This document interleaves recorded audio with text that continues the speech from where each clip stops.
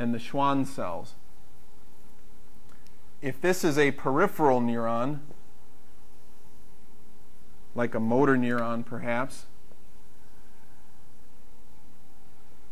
then the myelin will be made of Schwann cells.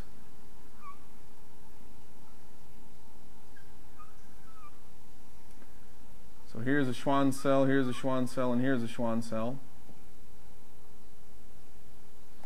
And the Schwann cells, if I do the axon as a little circle, I'm taking a cross section right through this Schwann cell. The Schwann cell will have something like a cell body, a place where there's a bulged region where the nucleus is, and the rough endoplasmic reticulum and the other parts that a cell needs to live. And then the rest of the cell literally is wrapped. It's wrapped its membrane around the axon several times. And what that does is it insulates the axon. Remember all these negative, positive charges we're talking about? This part of the axon where the Schwann cell is wrapped around is now insulated, so it doesn't undergo those charge changes really. I'm going to put my charges back up here. Positive on the outside, negative on the inside, positive on the outside, negative on the inside, positive on the outside, negative on the inside. Now, with a myelinated axon, the trigger zone, the local potentials, the graded potentials in the cell body and the dendrites, if they become positive enough, again, to reach threshold of -55, then again, this area of the membrane will be triggered to become more positive on the inside and negative on the outside. Here's what's neat about myelination. Remember how I went through with an unmyelinated axon and I had to erase every little plus and negative sign and do it step by step? Each piece of the membrane had to go through that charge change. What happens here is this positive charge, because of the insulation of the myelin, it can literally just shoot right through the myelinated section and go to this area here and stimulate the charge change here. And behind, again, once again, we have to repolarize.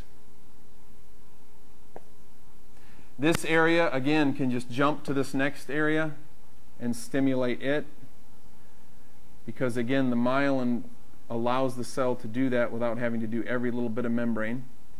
And we become repolarized behind it. This area stimulates the next area, positive on the inside now, negative on the outside, and we repolarize behind us. And finally, we stimulate the axonal buton. Now, if you notice, and you might even go back to the earlier time when I did it without the myelin, the myelinated axon, I was able to draw it a lot faster. It's true for me, and it's also true for the neuron. The action potential, screaming down an axon, moves much faster if there's myelination. And this is why.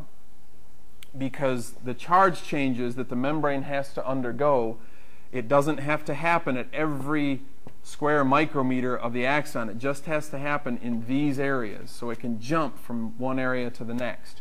These areas are called nodes of ranvier.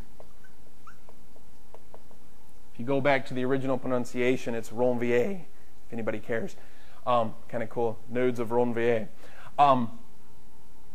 Understand that the reason that myelin allows an action potential to travel faster is because that action potential jumps from node of ranvier to node of ranvier to node of ranvier.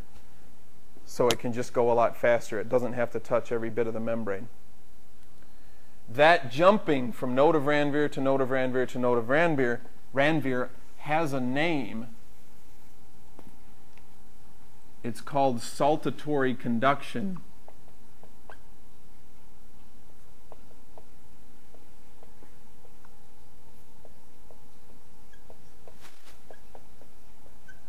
Jumping from node of ranvier to node of ranvier to node of ranvier.